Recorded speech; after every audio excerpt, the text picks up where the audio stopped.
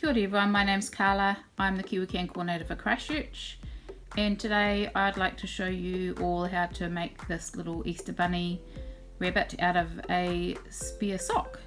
So here we go.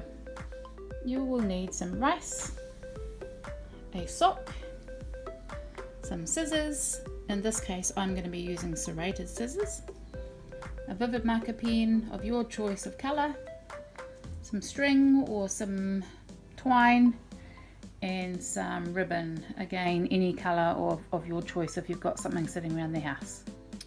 So it's now time to fill the sock up with some rice, and what I've done here is I've attached the sock to a cup so that it makes it easier to put the rice in, and I'm just using a measuring cup here to get the rice and to fill the sock up with the rice like so.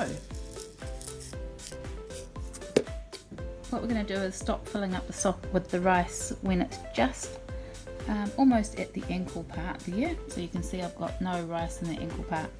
Just going to spin that around there so the ankle goes to the back, and then we're going to pinch almost just above halfway so that we can create the head and the body there.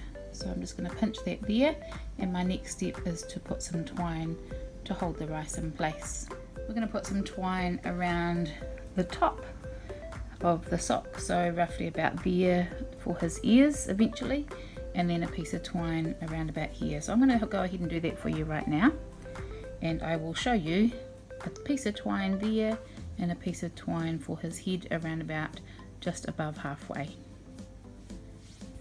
Great, so after I've put the twine around the top here, this is his ears at the top, and the next stage is the second piece of twine, which is around, kind of around his neck, and you can start to see there the shape of the bunny starting to form. The bottom part being his body, this is his head, and these are going to be his ears.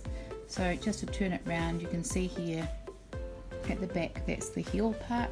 It's all filled with rice there to make it sort of heavy so it sits back on the angle for the shape of the body.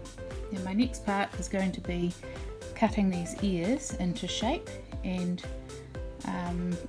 for these ears I'm going to be using the serrated scissors, which I've got, but normal scissors would be fine as well. So I'm going to go ahead and show you that part completed. Great, so his little ears are done, and what I found was I actually had to fill them up a little bit more with rice than expected. So yeah, just keep adding rice until you get that nice plump little bunny look there. And to do his ears, I simply got a normal pair of scissors and chopped straight down the middle, so into the center like that with normal scissors, and then I decided to use my serrated scissors. I have some of these at home, so just use those to cut up on the angle from the center up onto the corner of the little piece of sock there. Now if you were wanting to give him a little tail, the leftover little scraps of socks that were chopped off from his ears, I guess if you got creative you could bunch them up, and if you do have a glue gun you might like to glue them on the end there to make him give him a little tail, or else if you've got something at home that you might like to give him a tail, that's great as well. So we've got his ears, his head, and now his body.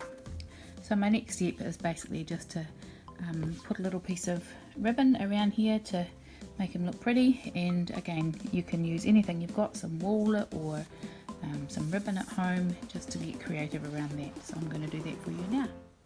So there's a little bit of ribbon around his neck, and the last thing to do is put a wee face on our bunny. And so there is his little face all finished, and our little Easter bunny is good to go. So again, hope you have fun making him with your rice and your socks. Hopefully you'll find a spare sock in your home somewhere. There's a bit of a joke going around for parents saying that the washing machines eat all the socks, so hopefully you've got a spare sock sitting around so you can make this little guy. Happy Easter everyone.